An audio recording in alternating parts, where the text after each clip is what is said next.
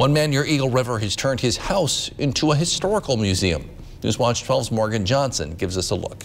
An indentured servant document of the family is not exactly told, but an 1800s clock, and this is from a store in a little town in Herrickville, Pennsylvania, and a cannonball. Well, the story goes back to early 1776. When you look at this house in Eagle River, it looks like a dreamy Northwoods cabin, but look at it longer and you start to see the hidden treasures. And there you go. Jack Palmer is the owner of this house full of history. He's from Washington, D.C., which is where he was introduced to the past. Both grandmas, my Pennsylvania grandmother as well, talked about history a lot.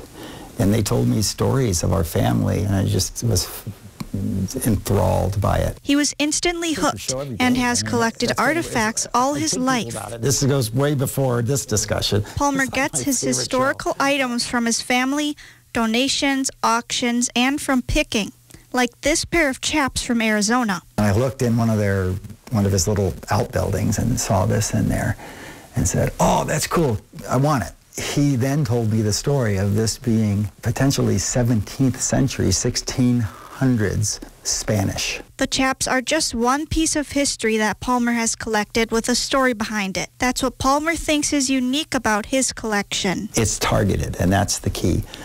Generally speaking, I'm not just looking for something old to bring into the house. Palmer also wants to expand his collection, specifically into northern Wisconsin native history, logging, and the fur trapping era. But it's not like he'll stop there. So I'll never stop.